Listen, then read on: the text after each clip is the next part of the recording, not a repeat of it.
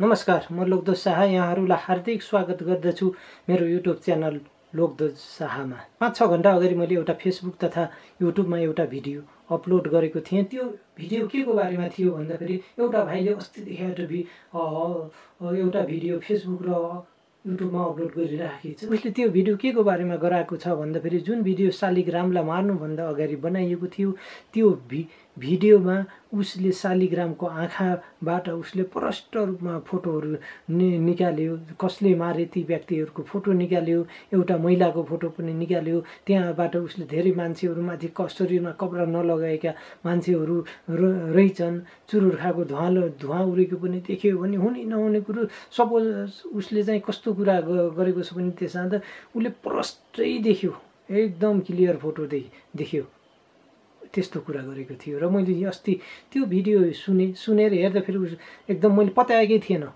त्यो पोसिबल छैन। त्यो भिडियो हेर्दैखेरि चाहिँ त्यसले भनेअनुसार हुँदैन भनेर मैले पत्याएको थिएन र जस्ट इग्नोर गरेको थिएँ। र फेरि आज उसले अर्को भिडियो हालेको छ, म देखाउन गइरहेको छु। परमार अझै न्युज 24 को मान्छेहरू कोही आए पनि म सहयोग गर्छु, पुलिस प्रशासन आए पनि मैले सहयोग गर्छु भनेर गफ दिन्छ। र उसले त्यो अस्तिको भिडियोमा त्यो थम्बनेल त्यो फोटो कस्तो राखेको छ भने रविको फोटो, आफ्नो फोटो, अनि साइडमा फेरि त्यो मृत व्यक्तिको फोटो र आँखो राखेको छ। आँखोमा चाहिँ एउटा व्यक्तिको फोटो राखिदिएको छ उसले, एउटा चस्मा लागेको टक्नु अर्धवैँसी मान्छेको फोटो राखिदिएको छ।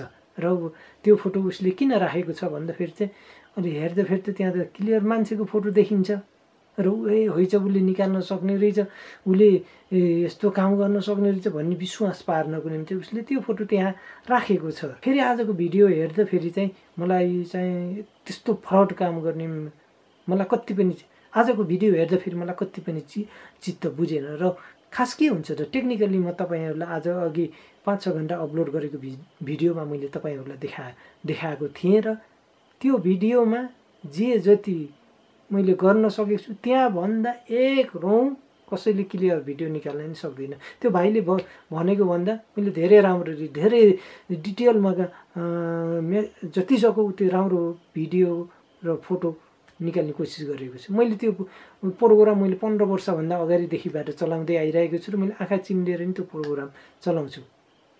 फोटोसप र त्यो प्रोग्राम म आँखा चिम्लेर नि चलाउँछु, त्यति अनुभव छ मलाई त्यो प्रोग्राम। त्यही भएर मैले त्यो विश्वास नलागेर नै मैले तपाईँलाई प्र्याक्टिकल्ली यो यस्तो हो है, यो मान्छेले भने तापनि त्यो प्र्याक्टिकल्ली यहाँसम्म हुँदो रहेछ, यो निस्किँदो रहेछ भन्ने कुरो तपाईँहरूलाई देखाएको थिएँ। र भर्खरै त्यसको 6 घण्टा पनि नबित्दै मलाई फेरि अर्को भिडियो प्राप्त भएको छ।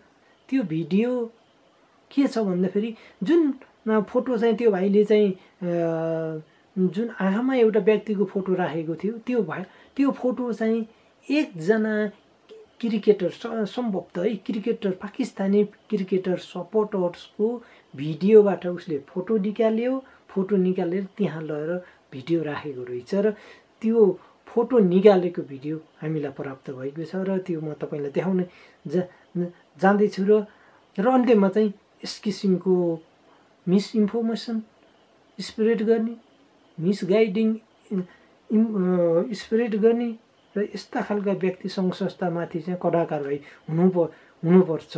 यो पनि एक किसिमको अपराध हो भन्ने मेरो मान्यता छ, विश्वास छ। र यो सायद त यो काठमाडौँ पुलिसले यो भिडियो हात पारिसकेको छ र अब यसले के एक्सन लिन्छ हेरौँ। लगत सम्पूर्ण स्वयं न्युज 24 को पत्रकारहरू पनि हुनुहुन्छ नि, मसँग भेट्ने वातावरण मिलाउनुहोस्। म तपाईँलाई स्वत रूपमा तपाईँकै अगाडि ग्रुप राखेर हुन्छ अथवा पत्रकार सम्मेलन गरेर हुन्छ, स्वत रूपमा म तपाईँलाई त्यो पिक्चर कसरी पत्ता लगाउन सकिन्छ भनेर म तपाईँकै अगाडि मलाई भिडियो उपलब्ध गराइदिनुहोस्। तपाईँकै दिएको भिडियोबाट म त्यो काम तपाईँकै अगाडि त्यो फोटो निकालेर देखाइदिन्छु। यो मेरो 100% प्रतिबद्धता हो।